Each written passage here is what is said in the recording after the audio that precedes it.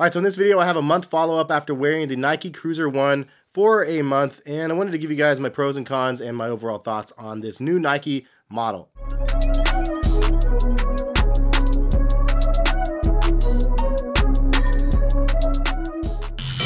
What is going on, guys? Hess here, CollectiveKicks.com. If you guys would like to shop this week's top sneaker deals, check the link in the description. As always, and happy shopping. If you guys want to buy a pair of these, I will link them in the description as well. They are easily available. I've seen them on sale as low as $120 as of right now, but because they're not really moving, I picture these going down quite a bit, and I think it's going to be a really good bargain for those that are actually looking for a really comfortable pair of sneakers. Before we get too deep in the video, though, I am going to clean these up. They're a little bit dirty here. Most of the time when I wear a lot of my sneakers like this outside, I just keep them in my garage. Because they don't really fit in the sneaker room after I wear them in the mud. But I wore these things out and about for a holiday event, checking out some Christmas lights and stuff like that. So it's definitely a little bit dirty out there.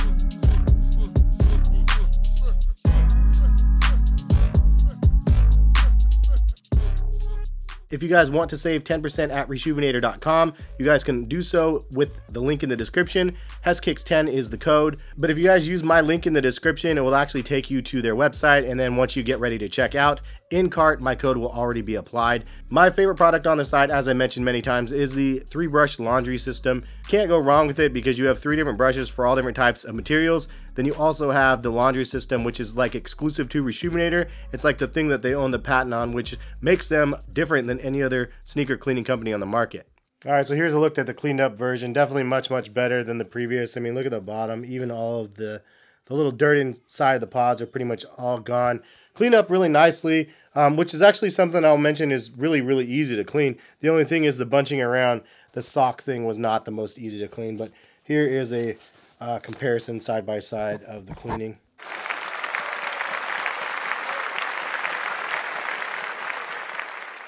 So now that we got that out of the way, let's go ahead and get into some of the pros and cons of the Nike CruzrOne. We'll start off with the pros as usual, and the first things first is the massive React butt. Like, look at this thing. It's so ridiculously big. It's the biggest dunk I've seen all year long on a pair of Nikes. Super comfortable, which is the next pro. It's amazingly comfortable. Like, I threw these on and I was like, whoa, what is going on here?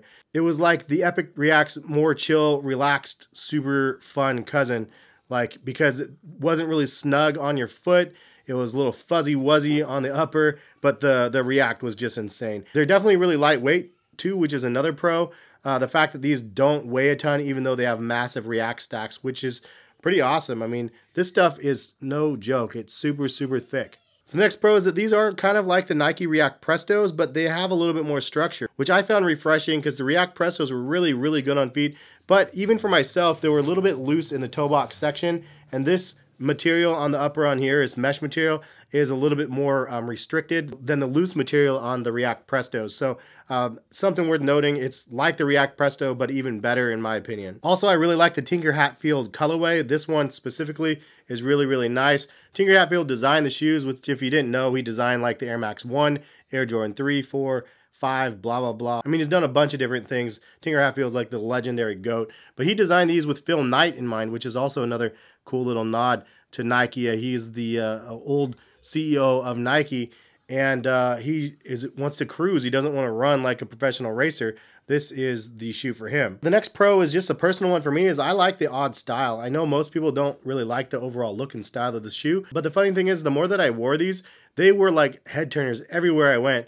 Grocery stores, like at work, in the elevator, people were like, whoa, those are awesome. And they really liked this colorway because it was so crazy and bright.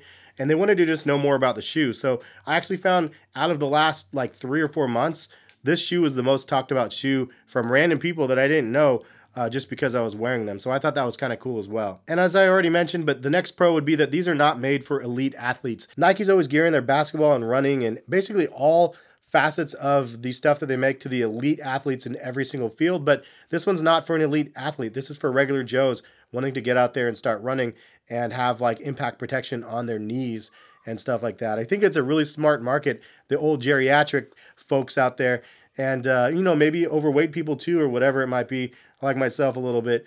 Cushion for the pushing on my end. But these things are just really comfortable because of that, which I really, really like, that they geared something more towards beginner athletes and designed really, really well instead of just a random like pair of sneakers or whatever. These things really feel great. I do like the low cut of these as well. They fit really good with no-show socks. And honestly, you could wear these with no socks as well because of that fuzzy liner in them.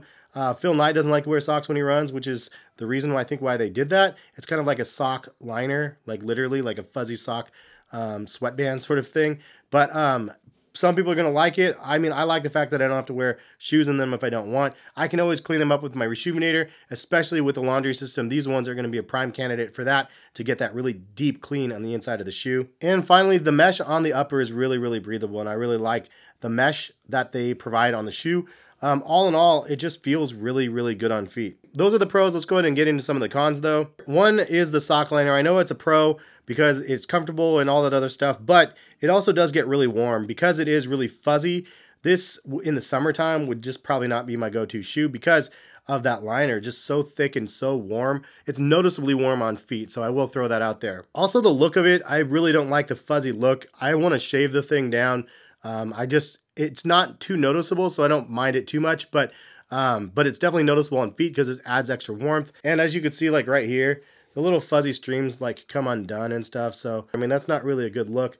I wouldn't mind just shaving those things off. Don't really like that. Next con is just the overall style with the orbs everywhere. Like, some people aren't going to be feeling all the little weird like dots everywhere all over the shoe. This one is one where it stands out the most because obviously the contrasting black and white. There are other colorways such as the cream one that I have that are not as abrasive. It's just more like the orbs like blend in with other colorways. But I actually don't mind the design element, but I'm putting it as a con because I think that there are a lot of people that have mentioned that they don't like the look of the orbs. Next con would be the overall fit. Might be a little too loose for some people. I personally like it. It's not as loose as the Presto Reacts, but it still is loose. But for those people that don't really like a loose feeling sneaker in this section of your shoe, then this might not be for you guys. I just wanted to throw that out there. Compared to like the Epic Flyknit Reacts, like that's super snug in this section for me. But the stretchable material is like pulled really tight. This is like really loose fitting material. But I like it again. Some people might not. Next con would be the fact that there's no tongue. I always say that every time it's there.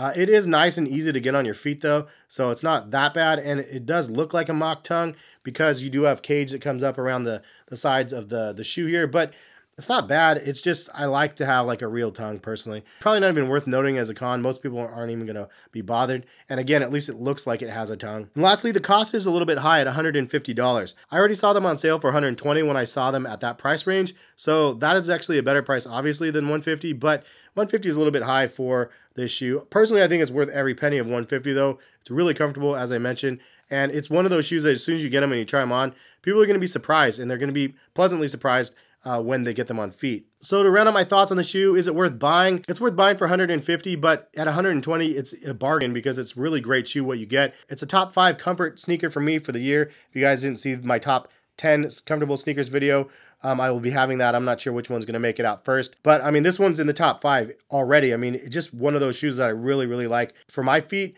this one is definitely a pair that I really dig. I have like a flat foot though, so I'm going to throw that out also. I mean, for people that have a high arc, maybe this isn't a shoe that you like, but leave a comment in the comment section for those people that have tried the shoes. Let other people know what you guys think about them. Is it something that you guys really liked or not? What did I get right and what did I get wrong? This is just my personal opinion, so everybody's entitled to theirs, and everybody has different types of feet, so always worth leaving the comment if you think it, because other people might have some value in it. Even myself, I'll have some value in it because, you know, maybe I didn't think of something that you guys are thinking of. But that's the video. That is the Nike CruzrOne, and this is a shoe that I really love. Nice work, Tinker Hatfield and Nike.